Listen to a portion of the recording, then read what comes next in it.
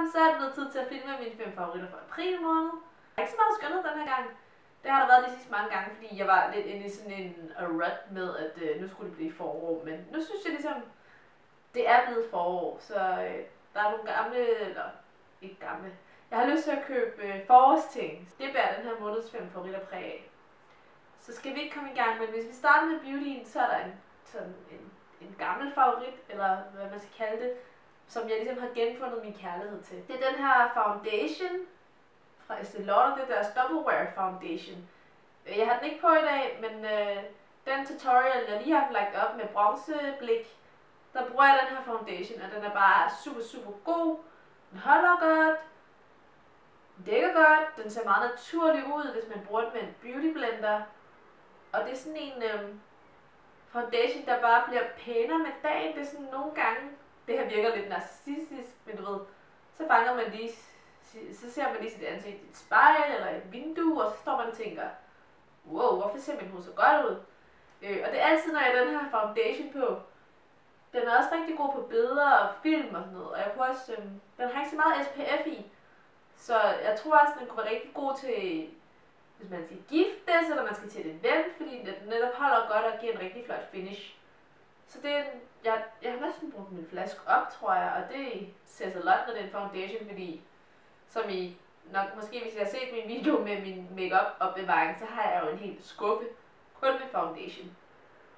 Så det er noget af en præstation, at jeg næsten har brugt den her op, og det er helt sikkert, når jeg løber tør, så vil jeg købe en ny en. Det er helt sikkert. Så er der nogle nye pensler, jeg har fået.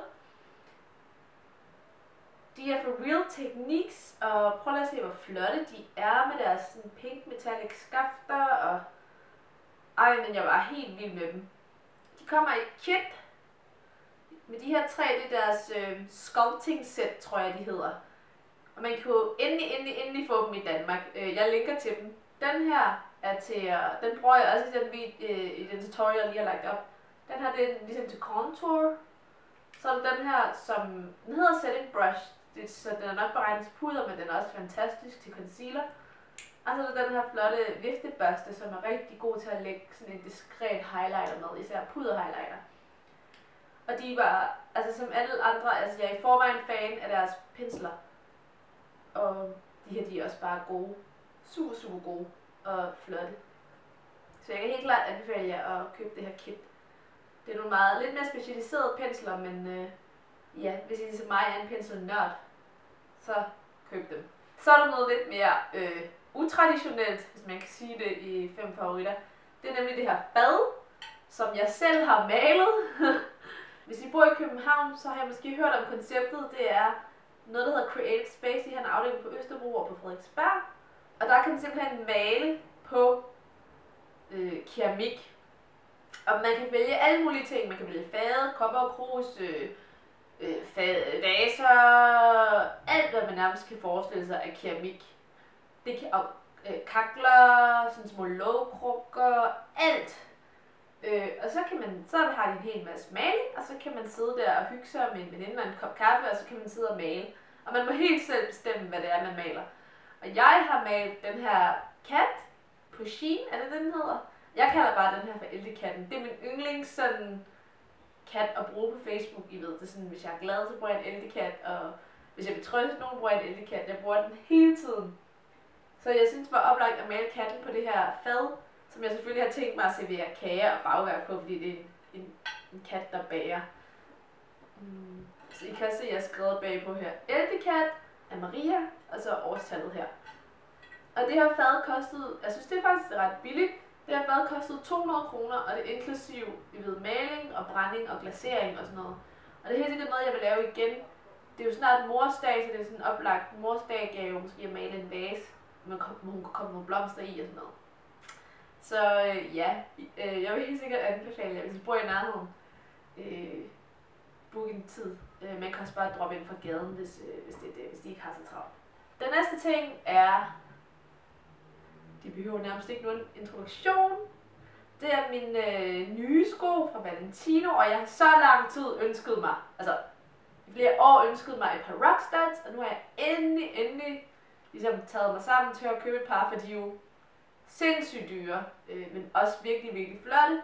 Jeg fandt dem heldigvis på udsalg, og fordi at jeg kan klemme mig ned i størrelse 35, så kan jeg få dem, når de er super, super nedsat. Så jeg fik dem til under halv pris, hvilket stadigvæk er mange penge på et par sko, men det er jo ligesom til at slutte, man ved, at man har fået en ordentlig rabat. De er leopardprikket og med sorte, eller med brune kanter, og så med guldnitter, og det er den flade version. Og I kan se, at de går sådan, det er sådan ombre fra lys til mørk, og de er så flotte, og jeg elsker leopardprikkede sko, så jeg vidste bare, at jeg ville komme til at gå i dem her rigtig meget, fordi de passer til rigtig mange af mine outfits. Og meget apropos outfits, den sidste ting er det her sæt fra, altså det ser ikke så flot ud, når jeg bare holder det op, men det er et par shorts i sådan lys pink med guldpailletter, og så er der så en tilhørende, se, kimono. Det kan være, at jeg lige indsætter i ved sådan en lille skud, hvor jeg har den på. Men det er sådan, det ser ud. Og det er simpelthen fra Mode, og det vil sige, at det er en rigtig god pris, men faktisk en virkelig overraskende god kvalitet i forhold til, at det stadigvæk er high street og ret billigt. Så det har jeg gået rigtig meget med, og jeg er sikker på, at jeg kommer til at gå med det endnu mere, I ved, når vejret ligesom mere bliver til det. Så et lille recap af mine 5 favoritter fra april. Så er der den her foundation, Double Wear fra Estée Lauder. Hvis nogen er interesseret, så bruger jeg farven Desert Beige. De har et rigtig godt farveudvalg. Så er der det her penselsæt fra Real Techniques.